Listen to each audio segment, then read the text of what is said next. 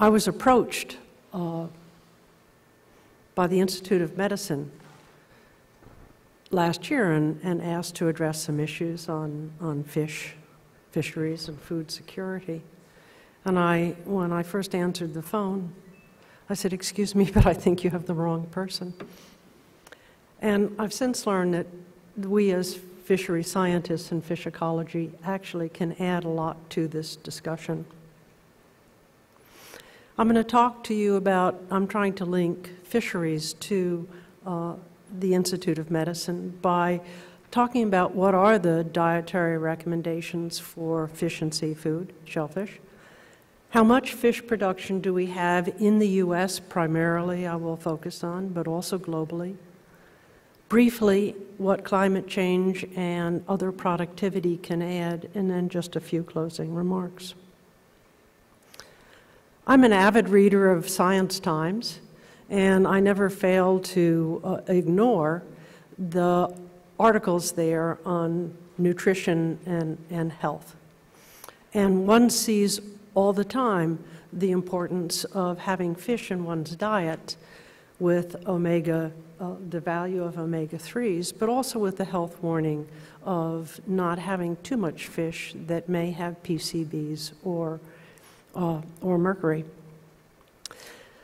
So rather than go to the New York Times, I went to the arbiters of good nutrition and looked to see what they told us we should be eating. And by and large, the schools of public health, the American Heart Association, the reproductive health professionals, tell us for both adults and children we should have between 6 and 12 ounces of seafood, preferably fatty fish, and not the top predators each week. So, for those of us who like to do math, let's do some back-of-the-envelope calculations here, and let's see what that ends up being. It means that per person, basically, we should be eating anywhere between a little over a quarter to a little less than 3/4 of a pound a week. Some of the recommendations also say the more fish you eat, the better. If we do an order of magnitude calculation, that brings us anywhere from approximately 20 to 39 pounds of fish per person per year. In the United States, the recent census has told us there's about 315 million people, and if we consume anywhere between 19.5 and 39 pounds per person, then what we need is 6 to 12 times 10 to the 9th pounds from U.S. production or from elsewhere. So that is the recommended consumption for the U.S. population.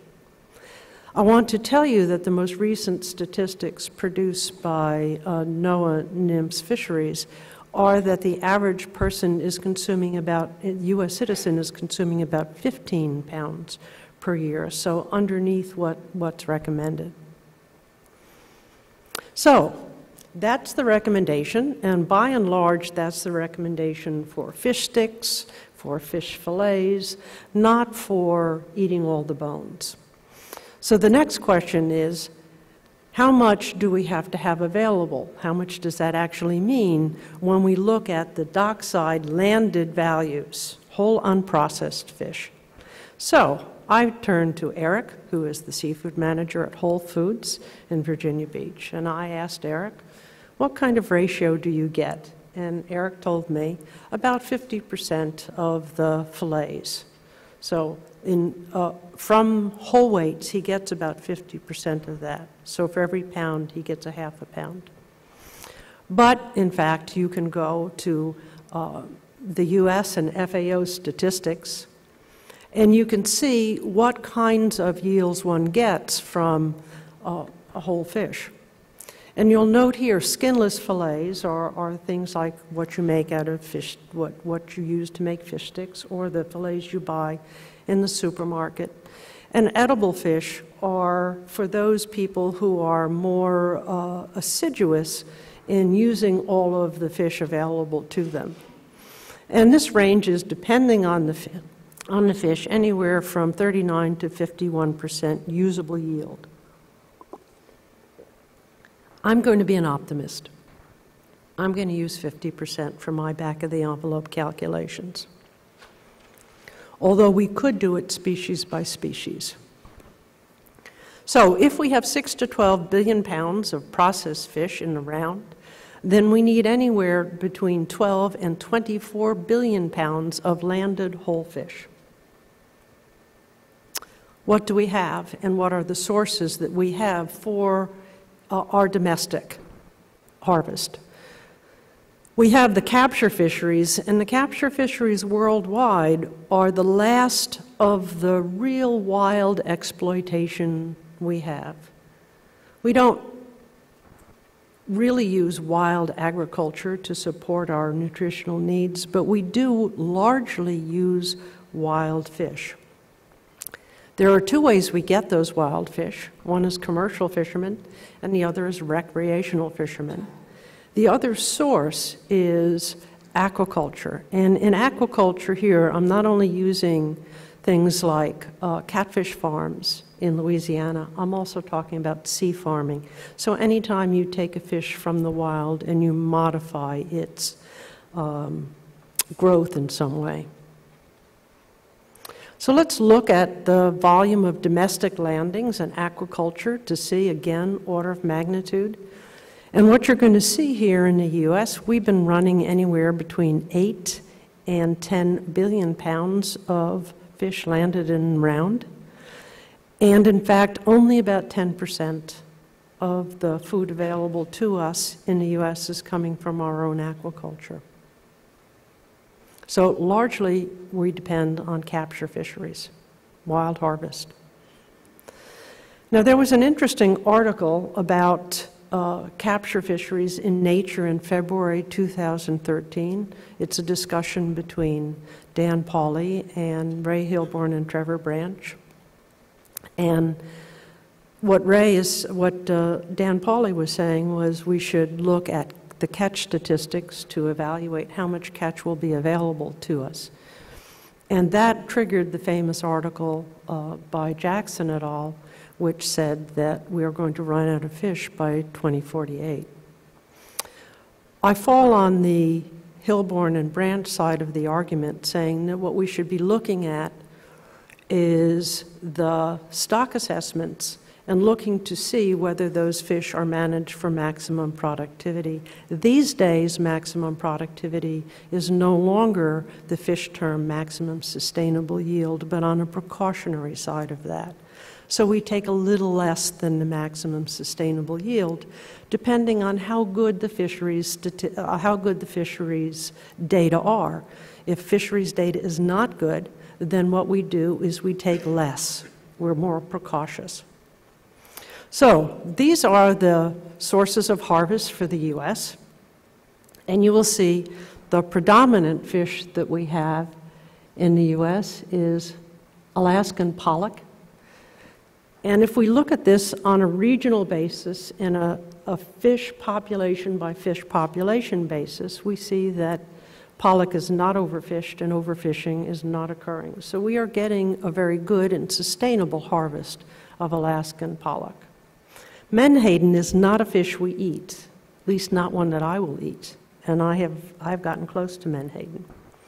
But they are a very important source of omega-3s, and they're very important for fish and fish meal to feed other sources of food for us.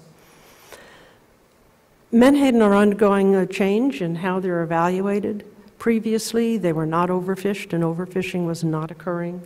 But the reference points that we're using to evaluate their sustainability have changed because we are now factoring in their value to us as a prey species for other species. And in that case, overfishing is occurring, and only slightly.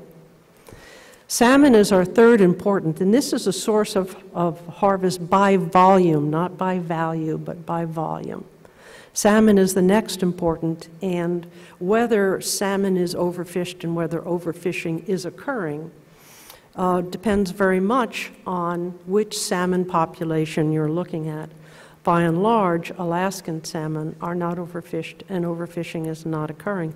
But again, it depends on a region-by-region basis. Salmon fisheries in California are very much problematic because of changes in potentially climate. And so you see here, depending on where we look and what species we look at, by and large, our fish stocks in the U.S. are well managed and in good condition. The one we worry about here is overfished, because overfish means you have literally taken the population size down low enough so that you are not maximizing the production for human consumption you could have. Overfishing means that you are fishing too much. If you are not overfished and you are overfishing, you should stop that now. But you are not yet depleting the stocks. At some point you will. So I worry much more about that column of overfished. So what does that give us? All our U.S. landings are 9.9 times 10 to the 9th pounds, 4.5 million metric tons. The reduction fishery, and that is menhaden, it counts for 1.9 times 10 to the 9th pounds. So it gives us edible fish, and I have a typo there, I'm sorry for that, on the metric tons. The edible fish and seafood landings give us 7.9 times 10 to the 9th pounds, or 3.6 million metric tons. So, does that give us what we need?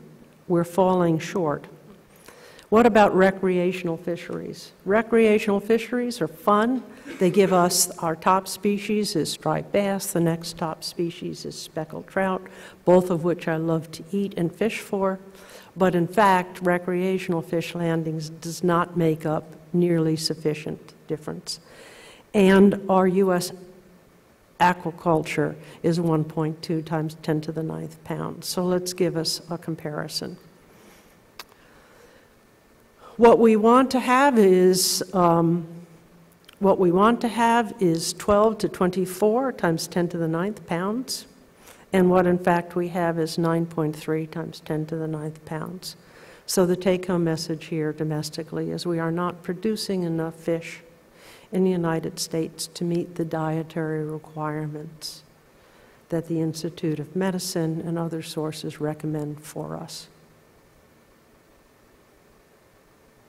We are not producing enough. So if we were to rely on fish from the U.S. only, we do not have food security for our own country, not with what we're currently eating.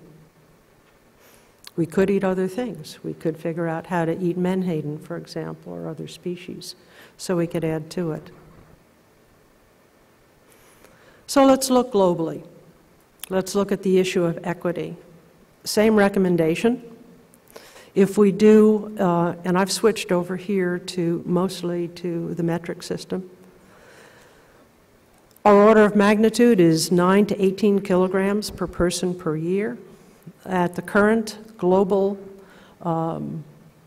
census of 7 billion people, that gives us 60 to 120 million metric tons per year of food consumption for our fellow citizens of the world. What do we have available? The available landings globally are 148 million metric tons, and you have to be very careful with these global summaries. The statistics coming out of China are not really reliable, and for statistics coming off of Africa, not necessarily reliable either. This includes reduction fisheries, things like sardines and oily fishes that are used for fish meal but not usually eaten. The available fresh, frozen, and cured fish is about 127 million metric tons if we believe the statistics. So what is the total amount recommended for consumption? It's between 60 and 120 million metric tons of processed fish, or 120 to 240 million metric tons of landed whole fish. So we are barely able to meet world needs if things were evenly distributed. Right now, the United States through imports, takes about twice of its equivalents in fish production worldwide. So where are the sources? Worldwide. We see that worldwide capture harvest is becoming asymptotic, about 80 to 100 million metric tons. And where we see most of the growth is in aquaculture. Both marine and inland aquaculture provide another perhaps 50 million metric tons, with very little coming from inland capture. And that component of available sources, I'm afraid, is disappearing. Can we get more fish if we manage them better? In that article by Hilborn and Branch, they looked at stock assessments in the major industrialized world where most of your fish production is occurring and where you have your best statistics. And out of 166 stocks that they looked at, 14% were collapsed. And so they could, in fact, bring back better production if you manage those better, but that's only 14%. In this article by Somaya, which was in, I think it was either late last year or late last year, you'll see in that top line of catch, in that top line of catch, and we're looking here, how much could you improve that by good management? And that article says that the economic costs versus the benefits will become equal after about 12 years of trying to rebuild.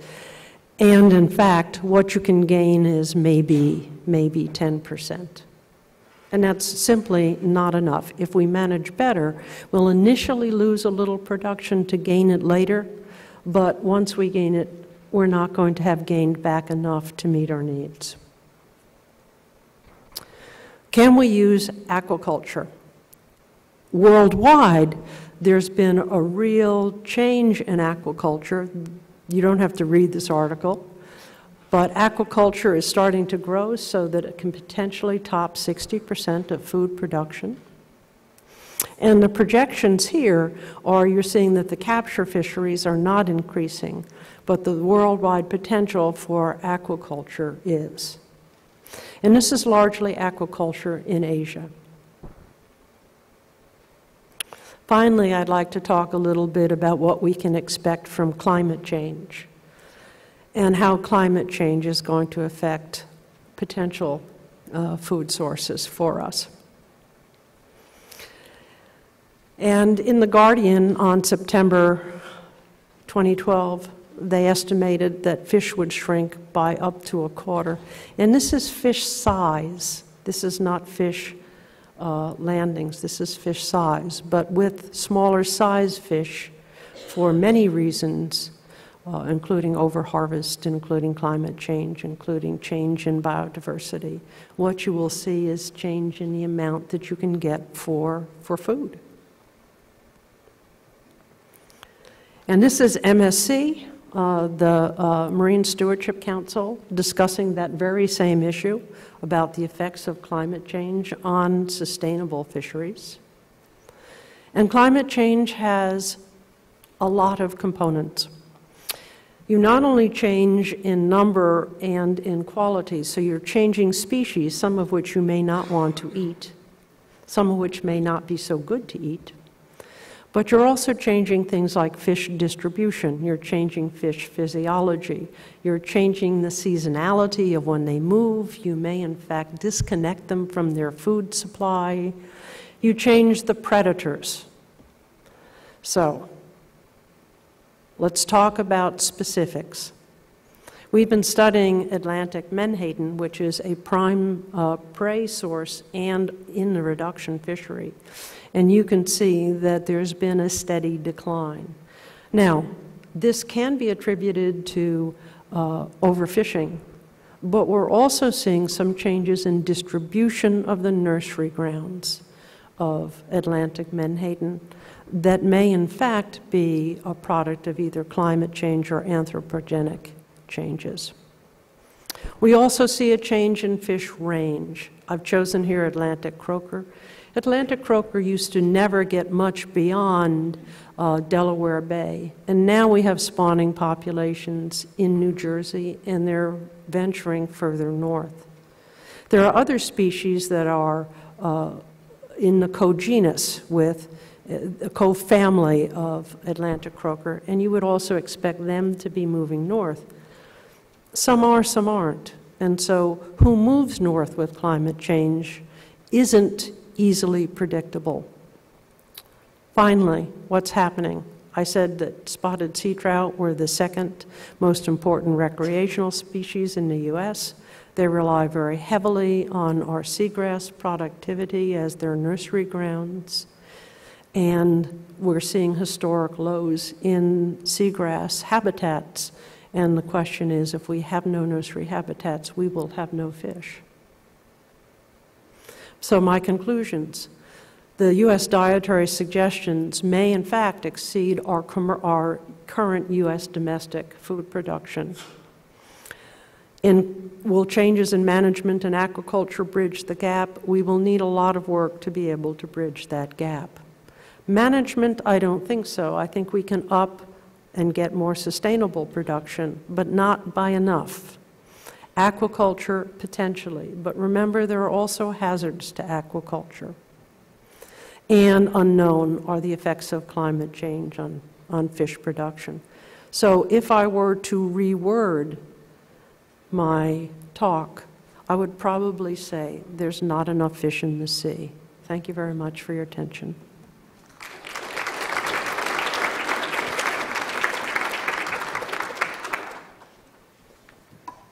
Thank you very much. That was certainly a very definitive conclusion. Thank you very much, Dr. Jones. If you can, again, as before, if we can keep questions to the question and answer session for the panel that will follow this third speaker. The third speaker in this session is Dr. Frank Meltner from University of California at Davis. He is Associate Professor and Air Quality Specialist at and also works in the Cooperative Extension Service. Dr. Meltner's, or Mittelohner, I think I got your name wrong. His talk will be on trade-offs between human and environmental health, focusing on meats.